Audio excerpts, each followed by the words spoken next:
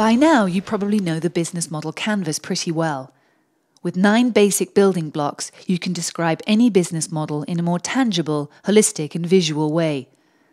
To better understand the dynamics of the business model canvas, we can use the metaphor of a theatre. Imagine the right-hand side of the canvas as the front stage of your business model, just like the front stage of a theatre that is visible to the audience. The front stage is where you interact with your customers, clients, and users. Like in a theatre, if we go behind the curtains, we end up backstage. The backstage of your business model is what makes the show in the front possible, but most customers won't see who's back here or what they're doing. The front stage is what represents value to your customers, clients, and users, and what they're willing to pay for. The backstage makes it all possible, and it drives cost. At the end of the day, the equation is pretty simple. A sound business model requires your revenues at least as big and hopefully much bigger than your costs. That outcome is called a profit.